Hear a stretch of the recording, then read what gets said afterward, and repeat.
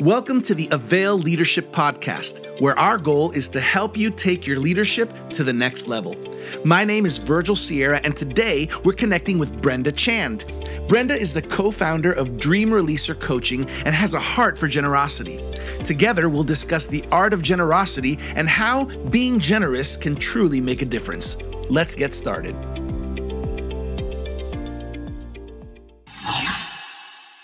Hey, everybody. Welcome back to another episode of the Avail Leadership Podcast. My name is Virgil Sierra. I'm the Avail Media host. I'm also the lead pastor of Vertical Church, aka Iglesia Vertical in South Florida, where we are one church, two languages. And as always, we are here with another amazing leader who is going to share a lot of insight with us. Avail Leadership never disappoints, and our heart is to provide practical, relevant leadership content for today's Christian leader. So I hope that you're ready for a great episode. Today, I have the privilege and honor of connecting here with all of you with Brenda Chand, who is a wife, a mother, a grandmother. Brenda and her husband, Dr. Sam, co-founded Dream Releaser Coaching, which is a program designed to equip future coaches with the knowledge and information they need to succeed in the industry. Also, Brenda has done a lot of work co-authoring and working as an adjunct instructor at BHU, teaching courses such as laws of leadership, spiritual formation, and leadership coaching. There's a wealth of knowledge and experience. Brenda, we are so happy to have you here with us on the Avail Leadership Podcast. How are you feeling? I'm doing great. I'm so excited, so honored to be with you, Pastor Virgil. This is so good. Hey, I know that this conversation is going to be really insightful because I know we're going to talk about one of the topics that's really big in your heart, which is generosity. We're going to also delve a little bit into Dream Releaser Coaching a little bit ahead. But before we do that, Brenda, this is a great opportunity for the Avail Leadership family to just get to know a little bit more about you. Can you tell us a little bit about you? We know because we hear about you all the time, Dr. Sam Chand, and a lot of his teachings and a lot of his videos, he talks about Brenda, my wife, Brenda. And I know why, because you're an amazing woman, an amazing leader, but we want to hear from you. Tell us a little bit about your story. Thank you. Well, my journey began, I was brought up in a home where there was extreme poverty. To the point that there was no indoor plumbing at times or no electricity. So very, very extreme poverty. A lot of physical and emotional abuse went on in the home. A lot of dysfunction. But all of that aside, that was the way I was brought up. I was brought up where I had the responsibility of working and doing household responsibilities by a very young age, by the time I was 5 or 6 years old. There were times that we would be running for our life in the middle of the night because one of my parents was alcoholic and just kept us in fear all the time. And we would just run out in the middle of the night, just thinking that, he was after us, that we could be killed, that type of thing. So it was nothing to just be waking up and just go out in the middle of the night. Wow. Just running. So that was the way I grew up. Fast forward that, I became a Christian at the age of 18. I had some earlier experiences, but didn't to understand what I was doing and everything at the age of 18 when I graduated from high school. And so at that age, I heard about a place called Beulah Heights University in Atlanta, Georgia. And I wasn't allowed to go to college. So I thought, I'm going to do that. And I had this dream. And so at the age of 20, I just defied my parents and went to Beulah Heights University, just said, I'm gone, which, at the age of 20, you should be doing something.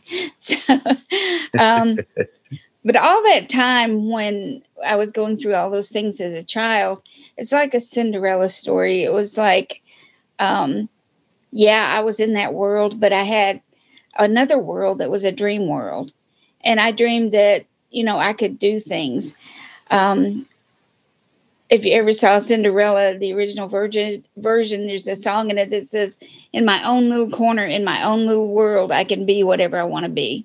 And so in that dream world of mine, I dreamed that somebody loved me. Someone saw value in me because I didn't see any value in myself. Wow. You know, I would get whacked for doing the wrong thing, only I didn't know what the wrong thing was. So, you know, you could just be minding your own business and get whacked for seemingly nothing. And so I dreamed that I would find somebody that would see some value in me and that I would be the center of their world. And I dreamed that I would be an adult with lots of money that I could give to other people, that money would not be an issue. And I'm not saying that I'm there, but, you know, that was my dream. Yeah. And so many of those dreams that I had, a couple of years ago, I was like, we had about 30 people coming to the house, and I was stuffing Christmas cards with $100 bills. And I was like, wow, that's my dream from childhood, you know, that I could be giving people that kind of money. It's not a lot of money, but, you know, when you got 30 of them, you know, it adds up. So one of my dreams, when I finally went away to college from Michigan to Atlanta, Georgia. So it was a long ways on top of just deciding I'm going to go to college. No one in our family had been to college. In fact, my father lived during the Depression, and he had a 3rd grade education. And but he, you know, his life was the same way. He grew up in extreme poverty, where he left home at the age of 18, or left home at the age of 12. His father was in prison for bootlegging during the Prohibition. So he got out, he stole. I heard of him living in camps with men where he would work the same as a man at the age of 12 years old. And so that's the way he grew up. So, you know, when we came along, it was like, you know, you contribute to the family. You know, everybody works. Right. Everybody pulls their load. Doesn't matter if you're 5, 6, 8 years old, you pull your load. So I came from that in college. No one had ever graduated in my family from college. And so I told everybody, well, I'm going to go down for one semester and then I'm going to go on with my ministry because I felt called into ministry. I'm going to be a missionary, just completely give my life over to God, let him use me, do whatever he wanted to do. And that's where I met Sam. That's where I met my husband. And he came from India. I came from Michigan, and we met at Beulah Heights. And it was during a crisis time in my life that he became my best friend. I was devastated one day about something personal that was going on, and we had been friends for a while, and he came to me and he said, "Don't worry, I'm going to be here for you. I'm going to be here. I'll never leave you." And even though we went through a lot of things, deciding whether or not to get married, he went back to India for 15, 18 months, went through a lot of things. We remained best friends and ultimately married in 1979. So these were dreams that I had. And he always treated me like the center of his world. He always provided for me, and he was always there for me. So that's a little bit in a nutshell, a little bit of my story.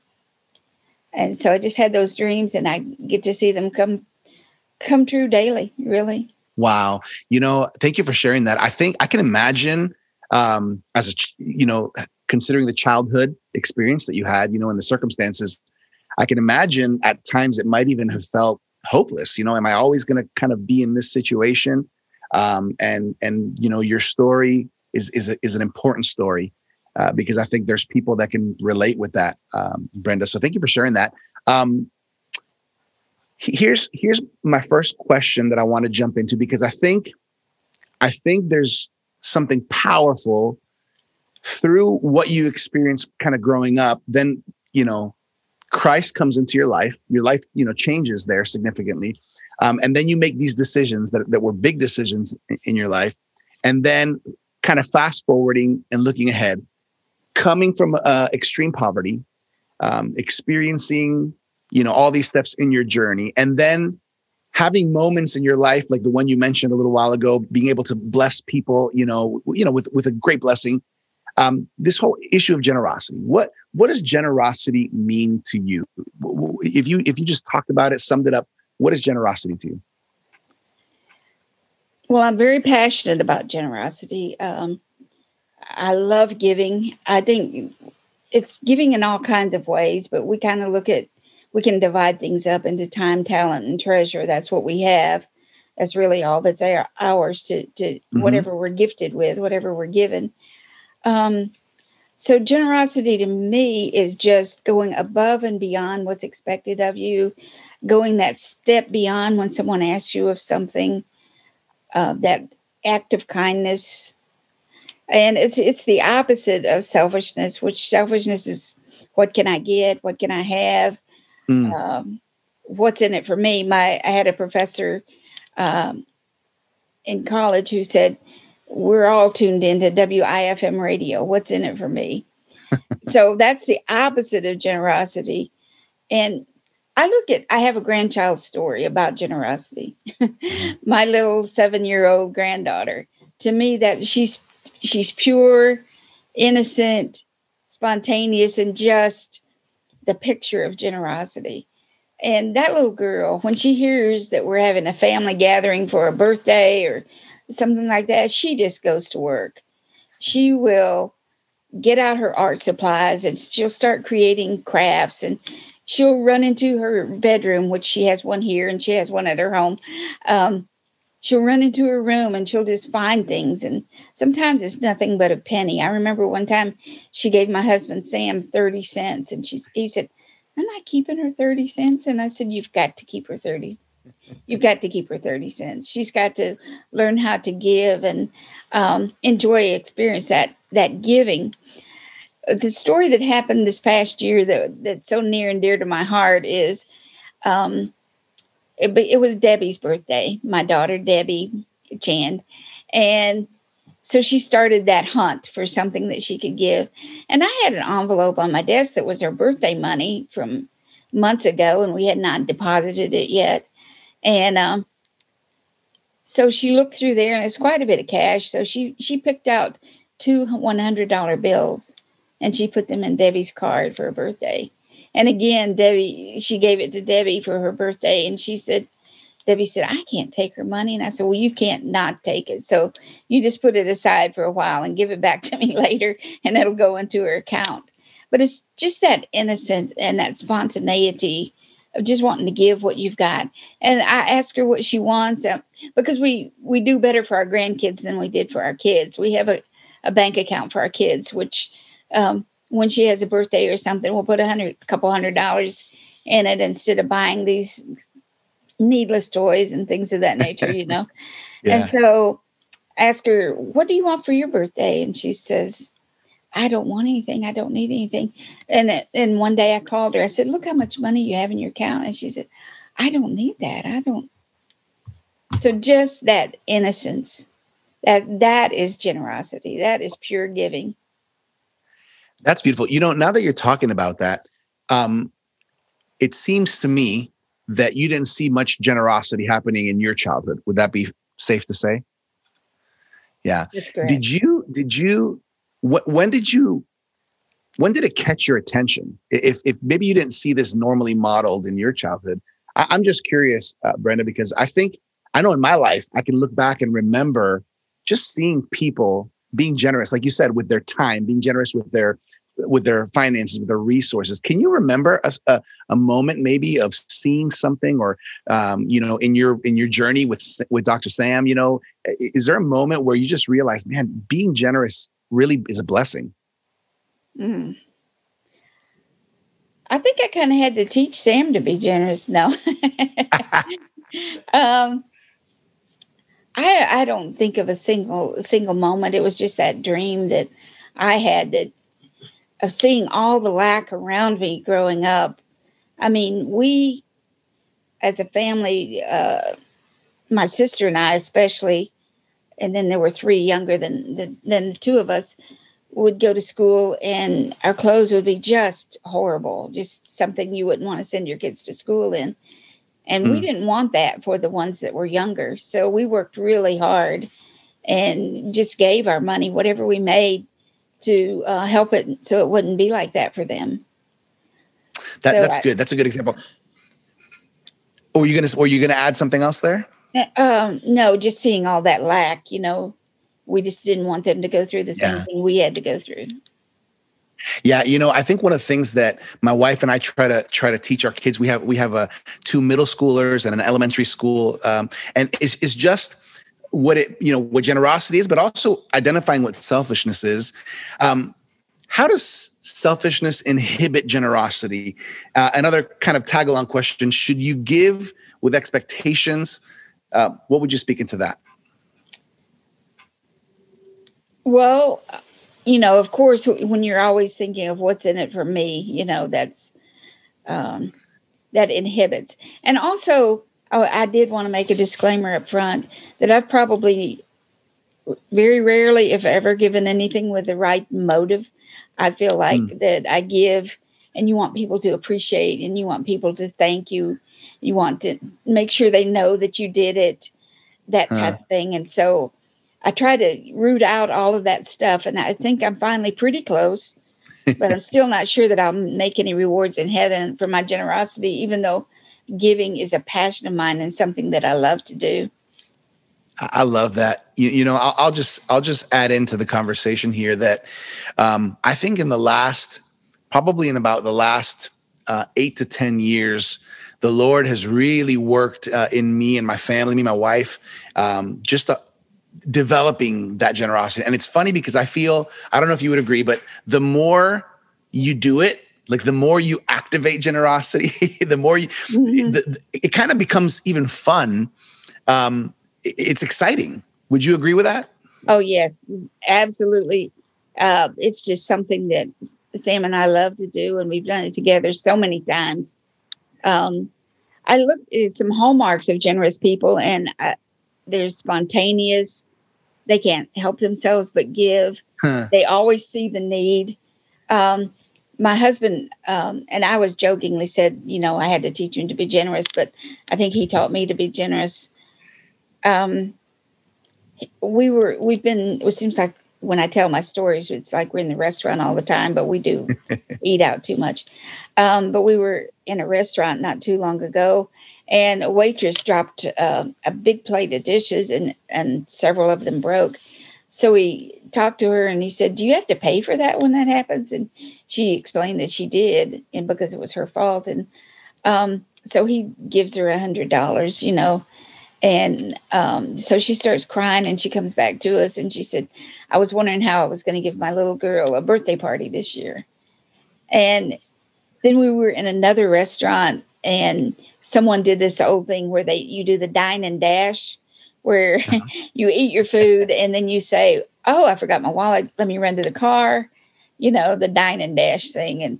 And so again, the same thing happened. We asked the waitress, "Do you have to pay for the bill when when we let something like that, we have to pay the bill." Wow. The other day I got stuck with a $95 bill that I had to pay. And so he paid that and she asked us 50 times, "Are you sure? Are you sure? Are you sure?" Kind of thing. So generous people, they see a need and they fill it. And like you said, we've had so much fun doing it. One day we were in a restaurant again. It was at Christmas time.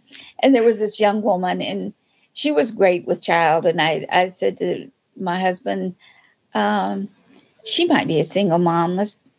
So we gave her $100. And so it's a Waffle House where we always go. And so we looked and there was a waitress that we get a lot of times. And I said, "Well, we can't give her $100 without giving her $100. So we gave her $100. And so then the cook was the only one left in the room. So we gave him $100. And so my husband looks up and said, "Is there anybody in the back room?" And there was no one, fortunate for us, but it's just so much fun to do. And we have fun. And we don't give with the idea of getting anything back. We used to give loans once in a while. Not that we have money to burn, but we used to give loans once in a while to people, and they just simply could not pay us back or didn't, And so now if someone asks us to borrow money, we say, "No, but you can have whatever, you know. So we Wow. did with no expectations of any return. Yeah, I find these are great examples. I find that people are often surprised. Like you said, they ask, "Are you sure?" I think it's uncommon to Mm-hmm. just see generosity, especially extravagant generosity. And I would say that's extravagant. You want things to give a couple extra bucks when you're thankful, to a waiter or a waitress. But being extravagantly generous, I think, is something that is so uncommon that it really catches people's attention. So I love the example that you guys are setting as you do that. Now, one of the things that is also true, Brenda, is that you and Dr. Sam, you're leading a lot of people in the different organizations that you are involved with. If you're thinking about employees and people that are working, under your leadership, what are some ways that organizations can be generous towards their employees? Do you have any examples or any thoughts? Because I think that a lot of us leaders that are leading people, whether it's ministry, church, marketplace, we sometimes forget about that. We consider payroll, we do, the normal daily business, but maybe going the extra mile of being generous in different ways. What are some thoughts and ideas? Okay. I think, it's like the adage or the saying, happy wife, happy life. And so I was trying to think of something that rhymed, happy staff, happy something, but I didn't come up with a word that rhymes with it. Happy staff, whether they're volunteer or paid, will create a happy environment.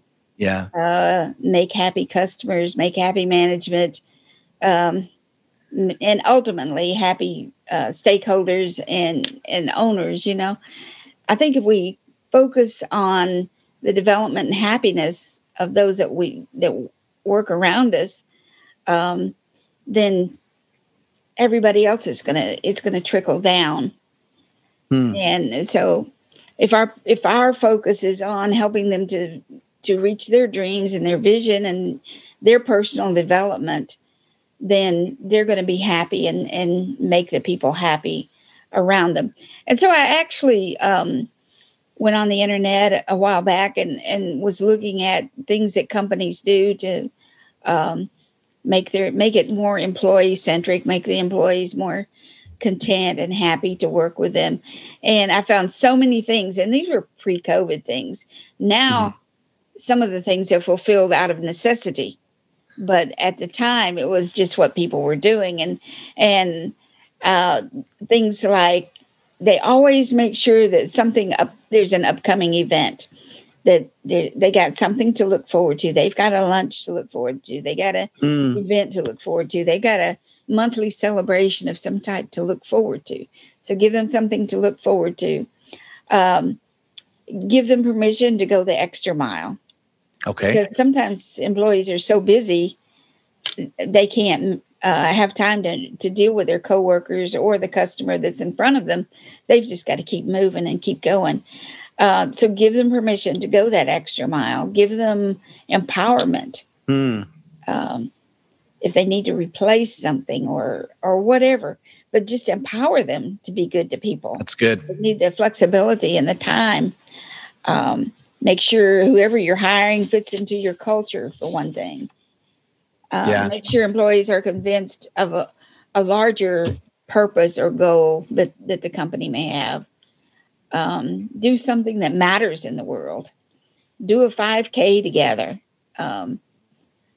Strive for happiness and fulfillment in the employee. Try to make sure employees like each other. Don't allow confusion and bickering or that type of thing. Try to make sure employees like each other. Offer health club memberships. These are some of the things I found online. Yeah, good idea. Massages, personal training, regular breaks. I mean, you need to relax when you're on the job too. Free refreshments, stocked kitchens, a sense of well-being.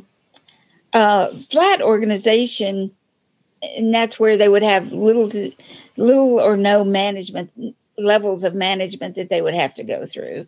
An organic structure, flexible vacations, attractive office space, catered meals, guest lecturers, and allow for, this is where COVID comes in, allow for work and life balance. Where, if you've got to do something with your family, with your child, you allow for something like that. Because I've seen plenty where you don't allow. I saw even one site where they said had on-site laundry, where you could do your laundry on site. And I thought, wow, if I would have done that when I was working out, if I told my boss I gotta go throw the clothes in the dryer, I wonder what he would have said. And so just on and on. There's so much that can be done, but just look around and see what you have to work with. I love that. I think it's great because one of the things, as you were sharing some ideas and thoughts there, there's generosity doesn't come in one size and shape or color. There's moments where maybe as a business leader, as a ministry leader, organizational leader, you do have the ability to have an extravagant generosity moment with your staff, but sometimes just knowing details. I remember with our staff here at Vertical Church, we had them fill out just kind of favorites, like what's your favorite coffee drink, what's your favorite candy bar, what's your favorite, snack, things like that. So that every once in a while, we just surprise them on their desk when they get to work. Things like that, that just allows people to feel I was thought of. And I guess that's kind of one of the questions that I had for you. You mentioned about spontaneous generosity, right? You not necessarily planned. Can there be planned generosity? Is that something you've experienced? Yes, of course. You've got to give it some thought. You've got to be ready for that. And I think in your own personal finances, you've got to plan your finances so that you can build in generosity into that. For ourselves, we have our own personal core values for finances. And I had to write these for one of my classes, to be honest. And then in our coaching program, I have everybody to write their financial core values as well.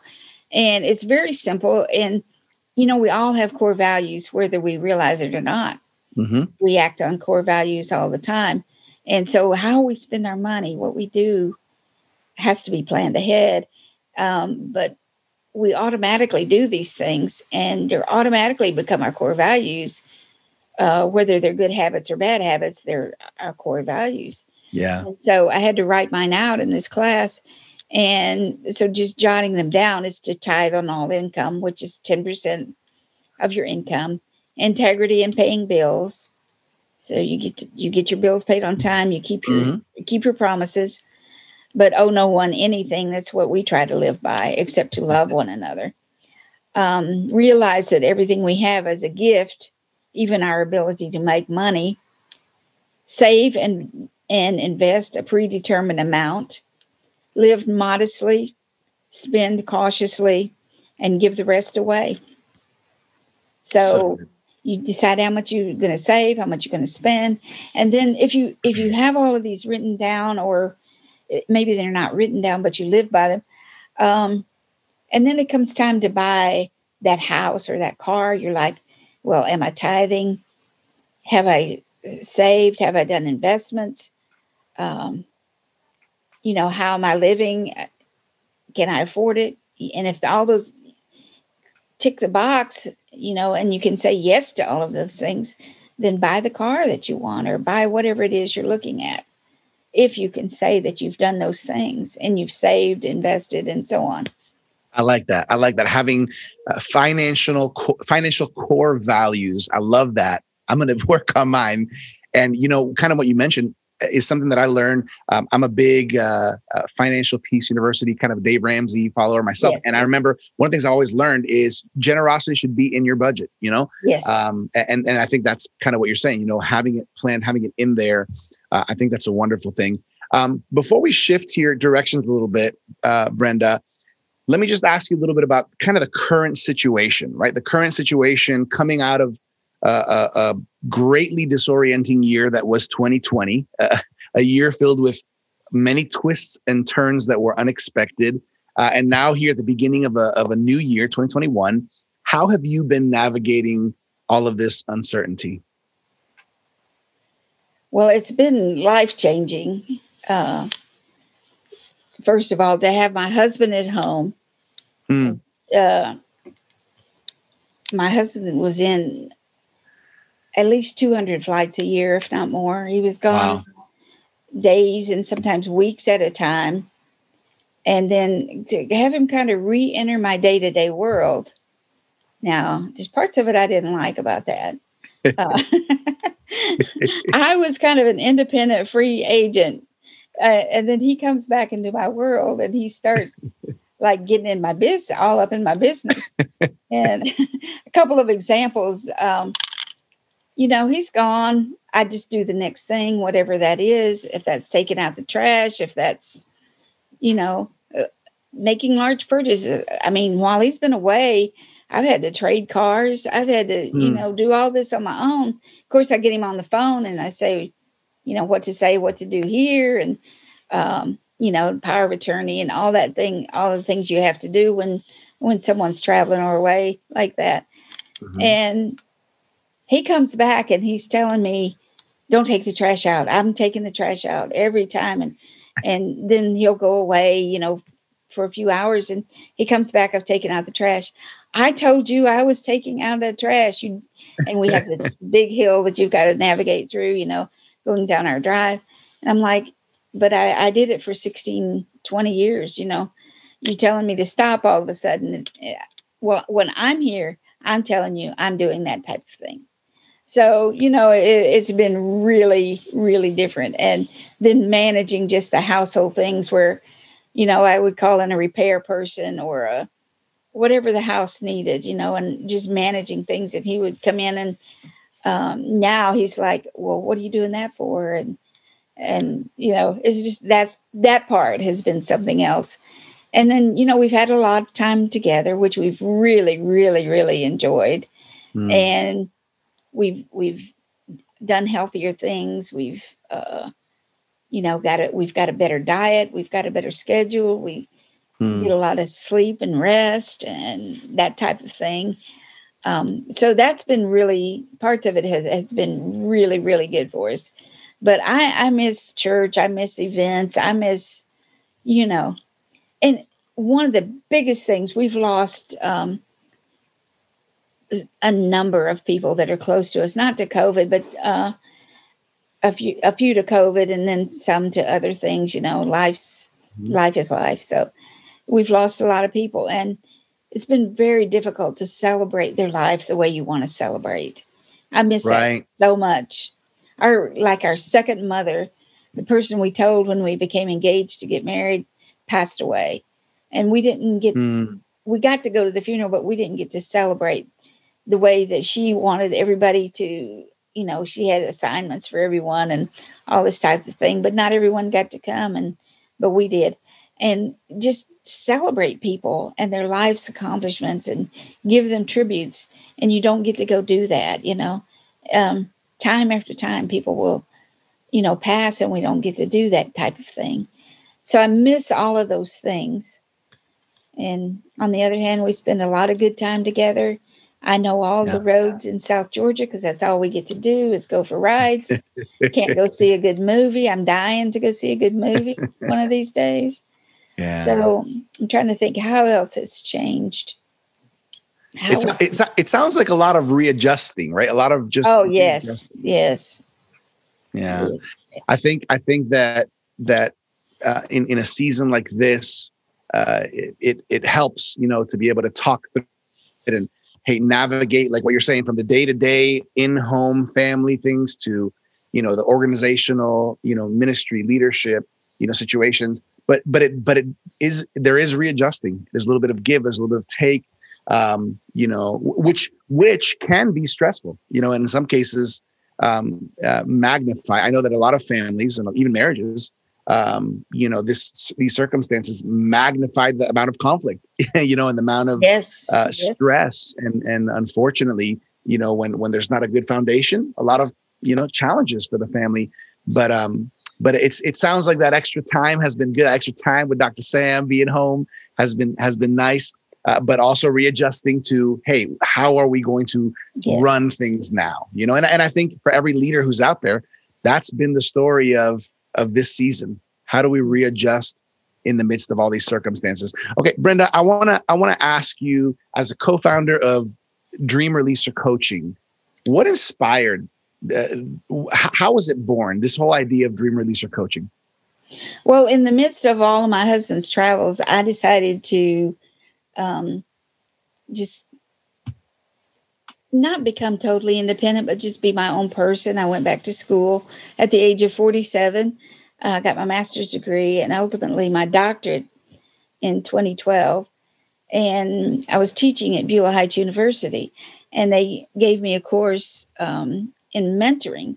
And then, so I taught that several semesters, and then the leadership chair wanted me to switch it over from coaching to, from mentoring to leadership coaching. So I ended up rewriting the course description and developing that course, getting the textbooks and all that comes with that. And so prior to that, in my master's program, I'd been introduced to coaching through a course. So I knew about coaching. And so then I started teaching it. I taught it from about 2000, from 2002 till we started our business in 2010. Just teaching it, for several semesters over and over again. And then I just got passionate about, I want to start a business. And I want to start a business that will train coaches to become life coaches, train individuals to become life coaches. So got busy with some friends, and they helped me to write the curriculum. A lot of it came out of my doctoral dissertation. Wrote on the topic of hope and change and coaching. And so it was quite a bit in there, and it kind of all just flowed together as God does a lot of times, a convergence of what happens in your life. Just, happens to be there. So we've had the business for 10 years. And this year we became with the ICF, the International Coach Federation, which is the premier coaching agency in the world. And our curriculum is approved. And so just a lot of great accomplishments for 10 years in being in business. And that's great. Seeing people. I was going to say, Brenda, I'm sorry to interrupt you. I was going to say, one of the things that I've noticed, especially in this season, a lot of people have taken advantage of this season to really improve themselves, find new ways of growing and learning. And maybe you can speak a little bit about, somebody who's hearing about, well, what is this Dream Releaser Coaching? Who is that for? Who is that targeted to? Who can be a part of that? Yes. The short answer on that is everyone. Everyone. If you enjoy learning and if you enjoy self-development and that type of thing, literally it's for everyone. But it's for anybody who wants to become a better teacher, a better supervisor, a better pastor, a better parent even, better leader, communicator. You want to understand yourself and others better. Anyone who feels stuck. So it's for anyone. And not the least to say to become a life coach in the end.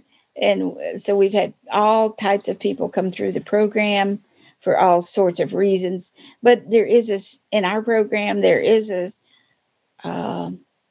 self-awareness portion where you just learn about yourself. It took me so long in life to figure out my identity, who I was. And,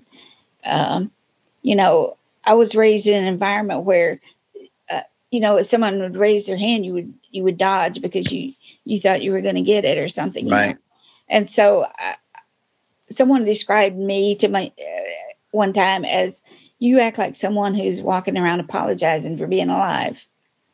And so it took me so many years to figure out my identity and cut through so many things.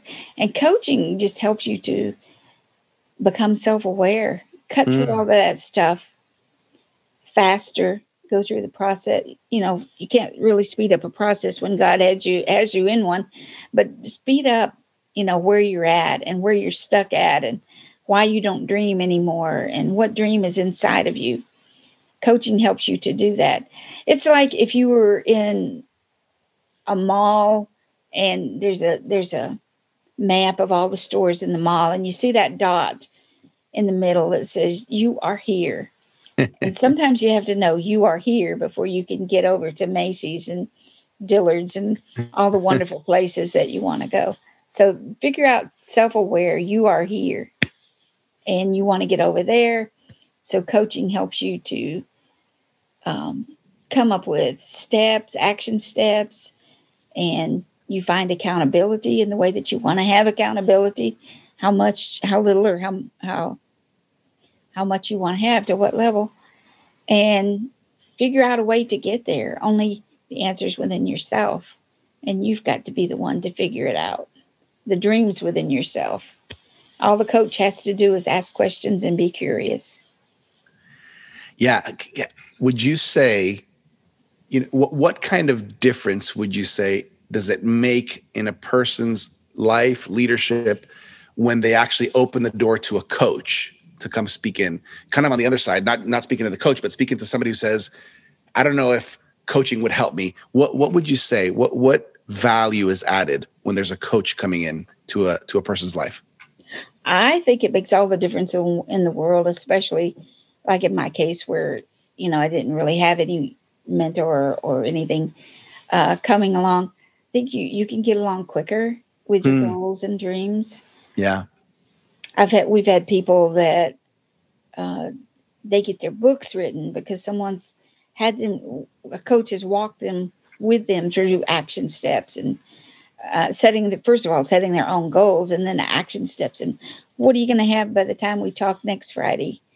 That type of thing. They don't hound them, and they're only as forceful as they're asked to be, Right. But if you hired me to help you get through this book, then that's what we're going to do, kind of thing.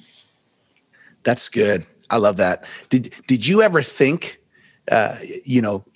years maybe before stepping into that role, did you ever think you'd be a coach or you'd help coaches become coaches? No, I would have never thought that. Now, mentoring, I was, I had already settled into mentoring, and that's a bit of a different thing. You're just a little bit further than someone else, so you help them to come up just a little bit, and so that's a totally different thing.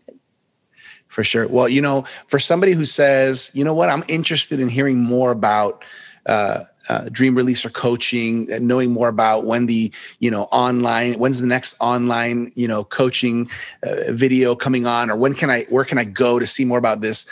Brenda, where can people find out more information about dream releaser coaching?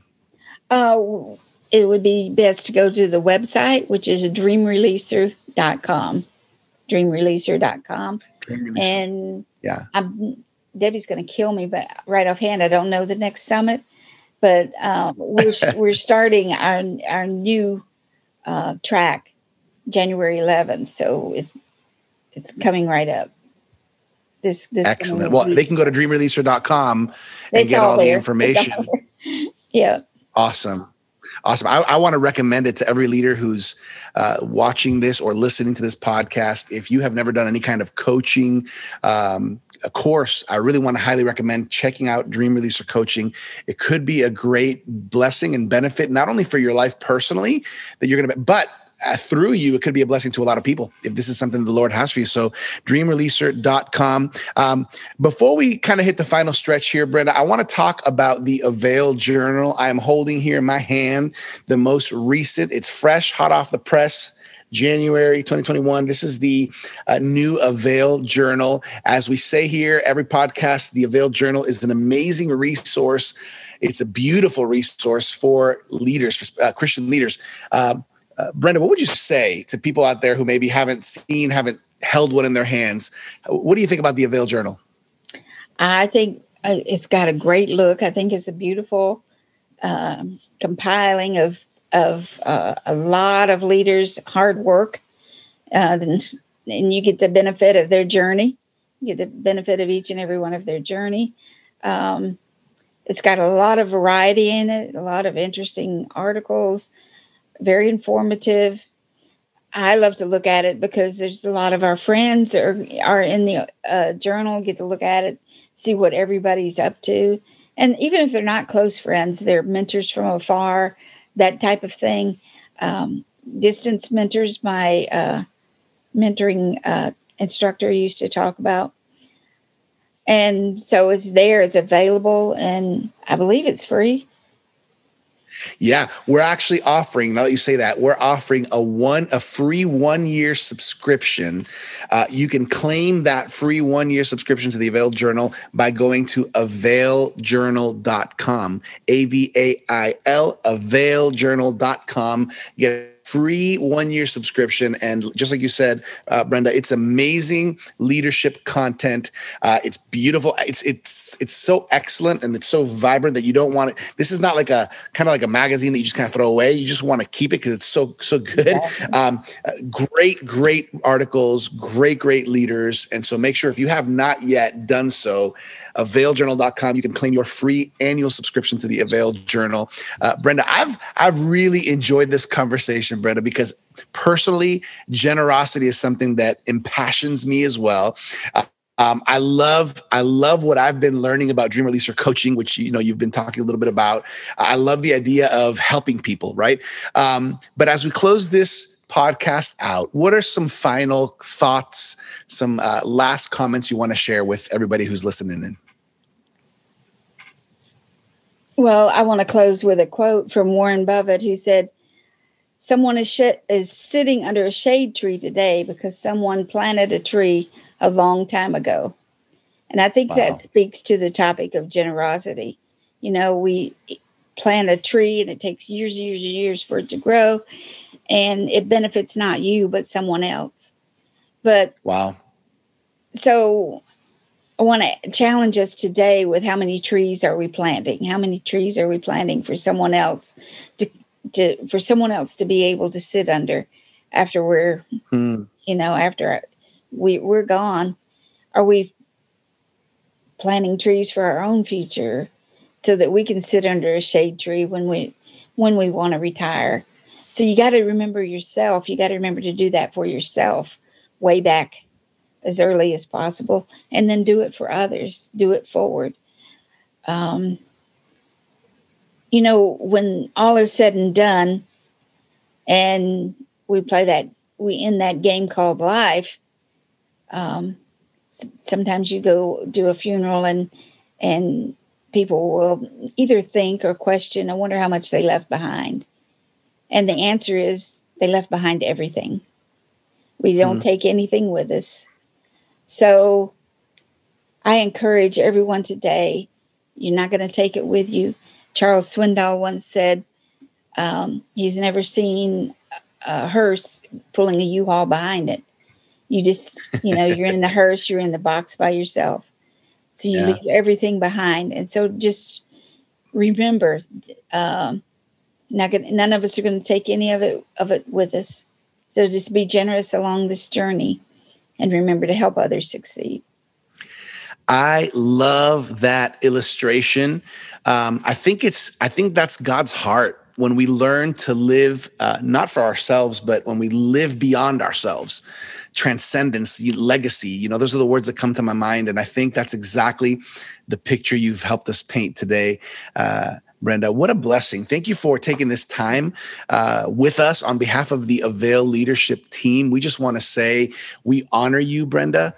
We know that, the saying goes, behind every great man, there's a great woman, The reality is that is a very, very true statement. And we believe that what God is doing through your life, through your family, and through the organizations that you're leading and helping to lead, it's making a great impact. So Brenda, we honor you. I honor you. I thank you for your leadership, for your courage, for being willing to do many things along the journey that are now today we're seeing we're receiving the shade from the seeds that you and Sam have planted throughout the years. And that's a great blessing. So please receive on behalf of our team and everybody connected to Avail. We're so thankful for your life, and we bless you. Thank you so much. And blessings to you, Pastor Virgil. Thank you, Brenda. Hey, everybody. Thank you for connecting with us on another Avail Leadership podcast. What a great conversation we've had here with Dr. Brenda Chand, and what a great opportunity to learn more about generosity. Remember, every week we're bringing out new content, so stay connected with us here at the Avail Leadership Podcast. We hope you've been inspired by this conversation with Brenda Chand. You can learn more about Dream Releaser coaching by going to dreamreleaser.com. For more leadership resources, check us out at theartofleadership.com. And if you haven't done so yet, make sure to claim your free annual subscription of the Avail Journal by going to availjournal.com. As always, thank you for connecting with us to learn the art of leadership here at the Avail Leadership Podcast.